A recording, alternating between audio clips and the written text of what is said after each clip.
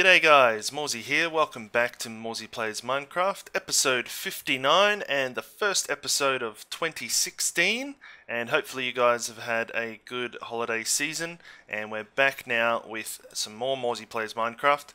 And the first thing I'll mention is the new intro, and I'd like to know what you guys think. I was playing around with some music production software and just thought I'd do another take on my intro. A lot of you guys seem to like the intro originally when I did it, but one thing I do find is that it's a little bit slow, and now that we're getting quite underway with our world here, I wanted something that sort of showcased a bit more of what we've been doing for those of you that only watch the first section of the video and sort of get bored and turn away. So speaking of getting bored and turning away, let's not do that, and let's start up with our first project for the year. And it's a new little project that I've come up with. It's a staircase. Not really a staircase. We've got a project that's going to be built on this staircase. And one of my New Year resolutions for my channel is to grow it a bit more and try and work a bit harder on the production value. So you might notice that already. But one of the things I wanted to add here is a counter. And my idea is to add a counter that is going to track our subscribers. So our subscribers are currently at about 3,200, I think, roughly. And I'd like to try and get somewhere around the 10,000 mark by the end of the year if I can. That's a pretty high goal, but I reckon we can do it. And one thing I want to do here is build a little tower to track my progress. So I'm going to get to building here. We're going to do a little bit of a time lapse and get right into it.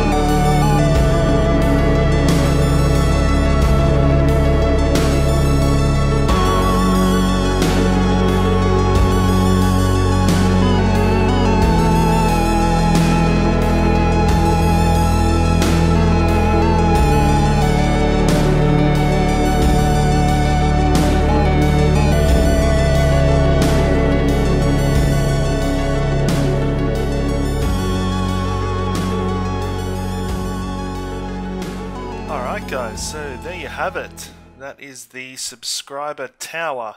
Hopefully you guys enjoyed that little time lapse. I know it was very fun for me, and I think it turned out pretty well.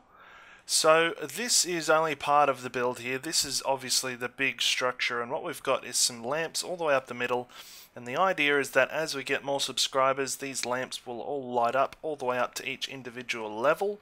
We've got 2,500 subs, which have already passed, 5,000, 750, and 10,000 as well. So there is quite a lot of work to do here yet. So a couple things we need to do is there's some really cool redstone devices that I'm going to show you. There'll be about probably 3 or so that I'm going to show you that are really handy. And we're going to get on with those and see how they're built. Okay, so the first thing to give this a little bit of perspective is you could see that I was placing comparators all the way up here, and the way we're going to power these lights is by pushing cauldrons all the way up that middle column there. There's a skeleton around here somewhere. Might be underground here. So we're going to push cauldrons all the way up, and the cauldrons will be full of water, and they'll give a redstone signal to the comparator. The comparator will power that block there, which will power the redstone on the side, and that will light up the whole line of redstone lamps. Now, I was originally going to do just one row of lamps, but I think it looks better with three. The only downside is for each level we go up, one of the top corners, either that corner or that corner, will also be lit up. But I don't think that's a huge issue. It's still going to look really cool, and I think having three lights is going to look better than just one light in the middle. So, how are we going to get all these cauldrons pushed up here, you say? Well, we're going to take a few pages from one of my first YouTube videos ever, and that was my TNT pump. And the TNT pump was designed to move TNT up a central column, and you could stack it up with as much TNT as you had, and then you could just go through and light the TNT and it would just keep filling up again.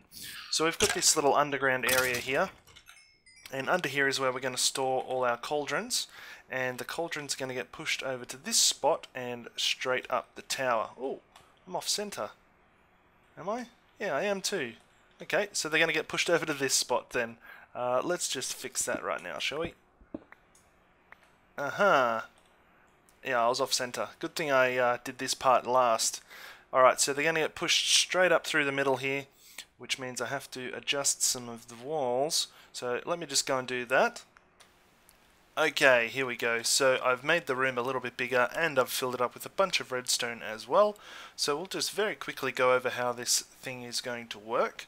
So here we have 100 cauldrons, and that is 100 for the number of levels on this tower we have. And these cauldrons will get pushed up by this piston row here, and this is the part of my TNT pump that I was speaking about earlier. It's a cool little mechanic where if you have sticky pistons on the back row, regular pistons on the front row, and then redstone on top, you can send a pulse to the redstone and it will push this row of blocks over by one each time and increment itself. So it's really quite cool, and you can see that in action on my TNT pump video if you want to watch that at some point. But yeah, that's one of the cool mechanisms that I'm using for this bigger mechanism. Next I'll show you this little guy here, and this is a bit more of a mechanic than anything, but this is actually going to count the number of cauldrons that we've pushed. So obviously when I want to refill this row here, because these will all get pushed up like these ones have been, when it's empty we want to make sure that it can fill up again with all these other cauldrons and they all get pushed over as well. So to do that I've got some pistons over this side with a bunch of gravel stacked up to the top. The gravel is going to help us push the whole lot of cauldrons over. But in order to count how many times we've actually done that, we need some way to do it. So what I've got here is when the piston here pushes a cauldron up, it also activates this piston, which shortly turns off this torch and allows one single item to move along by one hopper each time, until it gets right to the end and activates this one, which means that that row is now finished and it can extend another row. A little bit complicated, but you'll understand what I mean if you have a look at the TNT pump video. Okay, let's take another look at another little mechanism I'd like to show you. Okay, here's the next mechanism I want to show you, and this one is a blockchain extender or a conveyor extender, and this is going to allow us to make these cauldrons go up in one big row without actually coming out sideways, going up another 12 blocks and going back in again. So it lets us sort of skip by the 12 block push limit of that piston down there. Now this one is a design by a guy called Amos Redstone, hopefully I pronounced that correctly, and I saw it on a video by Cube Hamster called Sharing is Caring. Some of you might be familiar with that, and if you want to go check them out, I'll put the links in the descriptions below. Make sure you let them know Morezy sent you, but basically this is a really handy little machine that is going to help us a lot. So as you can see, we've got the cauldron sitting right here, and if we imagine that that system downstairs pushes another cauldron up, this system actually activates and moves it up one higher, and we're essentially bypassing the 12 block push limit. Not literally, but it's going to work for us the way we want it to. So that's going to allow us to go all the way up, and we'll build another one when we reach the next 10 levels, and another one, and another one, and another one. And that's how we're going to get these cauldrons all the way up the back here. Okay guys, so I've finished that all the way up. As you can see, we've got all of our block conveyor extenders all the way up there, and there's one more piece of the puzzle which I want to show you, and that is right here. So let's see if I've got the bits. I don't think I do at the moment. Alright, under here is a hopper, and if we throw this stack of cobblestone, it won't get picked up from that one. Let's throw it again. There we go. It got picked up by the hopper. You can hear there's a note block and a dropper sounding. And this is our little clock system. So what's happening here is this has picked up all the cobblestone, and it's feeding into this dropper, and every so often the dropper is actually shooting an item out, which is immediately picked up by this hopper. That sends a signal down through here, hits a note block, travels all the way down here to this repeater, and this is going to be what powers our little system here. So once this little guy is connected, it will start pushing these out for every tick of that hopper and dropper combo. And this will just go higher and start lighting up the top there. We've got to put some items in here to make this work correctly. So there'll actually be one in this guy. Let's put that in there now. So we'll put one item in here, and then the second item will go in this one. Okay, and that is our whole system just about ready to go.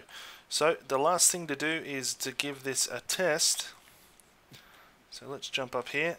All those items are collected into this chest here, and the idea is I'm going to be doing this with probably something valuable. I think maybe some diamonds or something, and for every diamond we chuck in, that constitutes for 100 subscribers. So if we throw in 3, that would be 300. 2 and 3,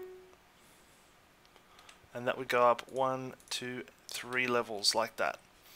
So that's how it's going to work, and now I'm really excited to give this a try and make sure it actually works. Okay guys, heaps of testing later and a lot of rebuilding. I pretty much had to rebuild most of this central light pillar because we made some mistakes there, and also I had to redo the whole back here. I'll start with the back. So initially we had those compound pusher systems, which are really cool systems, but they don't quite work for what I needed. They basically hit their push limit too early, and I realized that we'd have to change them out to something that could push a little bit higher. And while I was doing that, I also realized that each time that they push, they'll leave a gap. And initially I had 10 lamps in a row here, and then the 11th row was a marker to say this is 1,000. But I had to change that, so now we've got 9 lamps, and the 10th row is the 1,000 marker. So because we did that, that was just due to how much these could push. I had to change this whole setup underneath as well. So we had to remove a whole row of cauldrons. So that now there's only 9 per row, so 9 by 10, there's actually 90 cauldrons here. But if you add 1 for each level it goes up, that makes 100. So that's the 10,000 mark that we want to get to. But in order to make these work, I needed to count the number of items accurately. So if I put 20 items in, I would expect this to go up to 2,000. 2,000 subscribers, of course. But instead, because I'm only pushing 9 cauldrons at a time, it would only go up to 1,800. So I needed to not necessarily put in 18 items because I want to show 2,000. So I have to put in 20 items, and I have to basically make this think that it pushed a whole nother row. And the way I did that was by getting over here. So there's an item that travels around in here, and this is our little circuit. Once the item gets to this one, this is on the 9th cauldron that it pushes out. Because there's no more cauldrons to turn on and off this redstone, it has to think for itself. So once an item gets to here, it goes up through this little channel here and turns the torch off again, which skips it through to the 10th item, and what happens is that these pistons will actually fire when there's nothing in here, making that the 10th pulse, and then once that's all done, it'll push a whole nother row in. So it's almost like it does lift up 10 cauldrons, but it actually doesn't. It only lifts up 9. Hopefully you understood that and your brain didn't explode, but it took me quite some time to work all this out. So let's have a quick look what else we've got. I made this dropper hopper system a bit more permanent, so the items that I throw in will get burnt in lava, and I thought that was kind of fitting, so I'm going to be using diamonds. So yes, all those diamonds are just going to get destroyed basically, but I thought that would be quite cool. And we might just put a block here and one here as well, I think. So the items will still shoot down into that hopper, get counted, but then they'll burn in the lava. And I think that's about all I need to show you. So the only thing left to do now is to get this guy running. Alright guys, so I've got 32 diamonds in my hand, and 32 represents the 3,200 subscribers we've got at the moment. So each one of you guys watching at the moment has one of these diamonds somewhere, and we're going to start this off and throw them into the system. So thanks for everyone who's subscribed so far, and hopefully some of you guys are brand new and you're watching this later on. You'll be part of this too when we get up to that 10,000 mark. Alright, let's chuck them in and see how we go.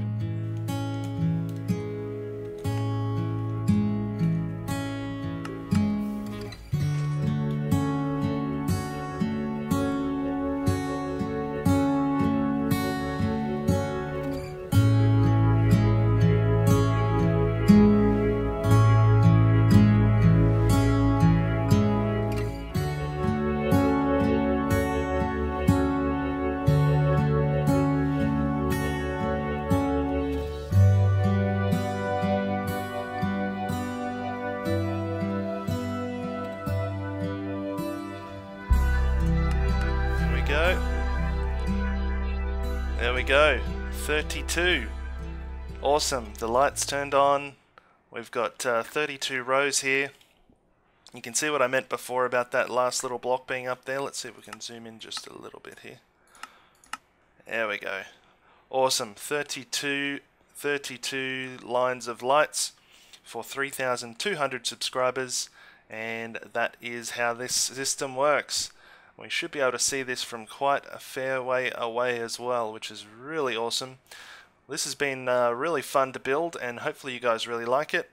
It's really just to just showcase some of the things you can do with just a bit of know-how, and also to say thank you to a lot of you guys who have stuck with me for so long, and hopefully we can get that number right up to the top.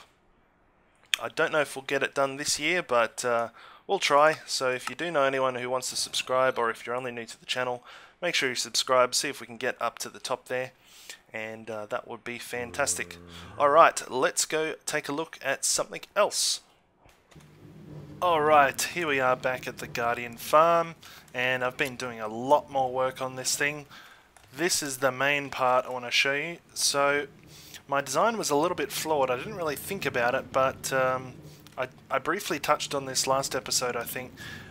I'm going to have water streams that come down here, and initially I had just another whole level straight down the middle, and that wouldn't have funneled these guys to the center, so I actually had to drop them all and do these tiers that go down. And so each of these levels goes down by 7 blocks, like that, until it gets to the end here. They fall through the lava, and I don't know if I can go through here. I might be able to just squeeze through. There we are. They come down through into this area, and this is going to be where they get killed and where we can get XP from them, and so on and so forth. We've already got some bits in here where a few have fallen through. But another thing that I realized is that once I did that, I needed to stop the water. So we haven't set up any of the water yet, but if the water was going to start from here, it would cascade down to this level, then it would cascade along here and down into here, and then it would screw up all of these water streams as well. Oh, that was loud. So that wasn't going to work either. So what I had to do is make this an 8 wide section. So this one's 7. 1, 2, 3, 4, 5, 6. 1, 2, 3, 4, 5, 6. Oh no, that's 6 now. 6. 1, 2, 3, 4, 5, 6, 7, 8. So that makes the water stop right here. And then from here I can go like that, and that should go all the way down here. And then that... Oh man! Oh, I didn't think it could get through there. I just screwed it up. But that's where they would go. Oh, of course, there's a block missing. So I've got to redo this lava now. But yeah, that's where it's going to end up. So that way we can funnel all these guys into the middle where that needs to be lava. I'm going to have to get rid of all that, aren't I? Oh dear. Little note on how I did the underneath here. So because I couldn't go... You can't make the rails run this way because they don't go through this block section here. So I had to do like a zigzag, and you can sort of see... you can sort of see it here actually. See, it sort of zigzags its way around, and that means there is only one minecart, this guy here, which goes all the way up to the top level there, all the way up here, and picks up every single item all the way up to here. So that's how we did that one. And then the same on the other side, and they both have a little unloading station here, which is probably full at the moment. Yeah, it's quite full because it didn't go anywhere yet. And then eventually they will all lead into this central chamber where they'll fill up some chests and other things, along with the other ones that I've got up there too. So that's where I'm at the moment with this. So I've already got heaps and heaps, you might already notice, I've got heaps and heaps of lanterns already that this thing has been producing like crazy. And I empty this regularly and it still fills up really quick. So that is awesome, very happy with that. So the next thing I'll have to do here is to get rid of those blocks of obsidian I just created and replace the lava. I've got to shrink this row here by 1 block and add 1 block to this one to make this 8. So 1, 2, 3, 4, 5, 6, 7. And once that's 8, I can get rid of these rows of signs as well. And then I think I've sort of cleared out a lot here. I need to get rid of that roof section that's over the blank space here, and the same on that side. And then I need to do some caving in the area, so there's actually still quite a lot to do. But already it's producing really great quantities. And also on the last episode, I believe Ilmango mentioned that the reason why the minecarts aren't picking up these items on the edge is just due to my version. So for those wondering, I'm still on 1.8.1. I don't know why I haven't upgraded, I just haven't. I know that I don't want to upgrade to the point where you can't do holes in bedrock anymore, just initially while I get a few holes sorted. But apparently there's a way you can do it now anyway. I saw on RKF Walter's channel, he made a way how to do it with headless pistons. But anyway, why have we got soft lighting on? Video settings. Smooth lighting maximum. Graphics fancy. Oh, that just looked weird up there. Looks a little bit blotchy. Anyway guys, thank you for joining me on the first episode of 2016. Hopefully you guys enjoyed that episode. I really had a lot of fun making it. It obviously took a little bit longer for me to prepare than my other episodes I've done. I'm going to slowly get better at it hopefully, and that will mean more interesting content with a little bit more finesse to it. And I sort of like the way it came out so far. Tell me what you guys think of the new intro. The video that I used for the intro was just to sort of hash it out and see how it goes. One option would be to use footage from previous episodes, and if you guys want to go through and find some cool parts of other episodes you'd like to see in the intro, let me know, send me a message on YouTube or Twitter, and we can maybe implement those into the new intro video. I still don't know, as of recording this, how I'm going to end this episode, what kind of song I'm going to use or anything, so maybe we'll see how that goes. Anyway, thanks for watching, guys, and we'll see you again next time.